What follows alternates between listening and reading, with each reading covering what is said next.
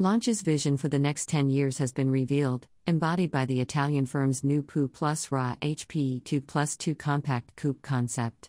While the one-off prototype doesn't directly preview a production car, it does give an indication as to the styling direction and powertrain technology of future Lancia models. The first part of the Pu+Ra HPE concept's name refers to the brand's new pure and radical design language, while HPE stands for High Performance Electric and references the badge used by the Lancia Beta shooting brake of the 70s and 80s. The car highlights the future for Lancia in terms of design, interior, sustainability, technology, and electrification. On the first count, the Pu+Ra HPE's look has been inspired by many classic Lancia models, including the Stratos, which is referenced in the concept's two circular rear lights. The brand also says the car's streamlined design, with a heavy focus placed on aerodynamic efficiency to improve range, recalls the Aurelia and Flaminia models from its back catalog. However, the car also reinterprets many traditional Lancia design details for the modern era, with the brand's Khalees grille made up of 3 LED light strips. This is one styling element that will feature on future Lancia models, we're told. Viewed from above, the circular design elements on the roof and bonnet, along with the solid intersecting lines, are said to be inspired by architecture, while the car's interior has been designed around a lounge feel. A partnership with Italian furniture brand Cucina has resulted in 2 front seats picked out in bright yellow velvet trim that are more like classic armchairs than conventional car seats. The smaller rear seats are trimmed in a darker velvet material, sectioning off the cockpit, at 4.45 meters long, 1.95 meters wide and 1.35 meters high. The Pu+Ra HPE is a compact car, yet Lancia says that there is a surprising level of room in the rear given the car's footprint.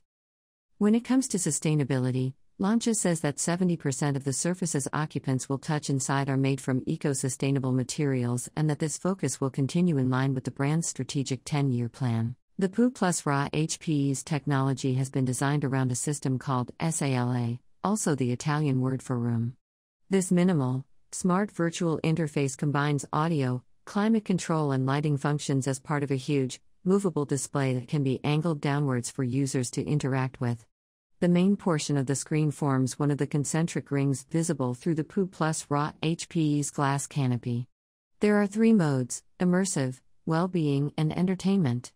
The former is said to amplify the driving experience, with well-being seeing the car react to the mood of the driver to improve the experience through an AI system called TAPE, Tailored Predictive Experience. This alters the atmosphere of the passenger compartment according to the external environment, adjusting the sound, air and light accordingly.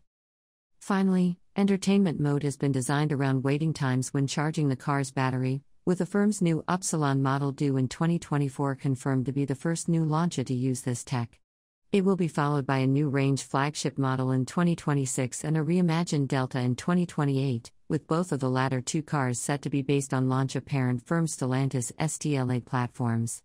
The Pu+Ra HPE is 100% electric, and while Lancia hasn't outlined platform or powertrain specifics for the car, it says that the concept has been made with technology modules, for example motor, battery, suspension, brakes, etc., taken from the new Upsilon, which will most likely share components with Fiat's all-electric 500 city car.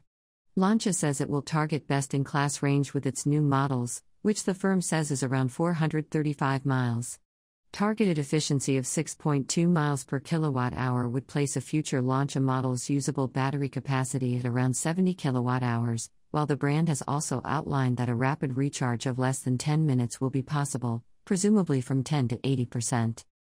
The brand has confirmed that it will launch in its home country, as well as France, Spain, Germany, Holland, Belgium, and Portugal, but it is not yet known if Lancia will return to the UK market with its future range of EVs.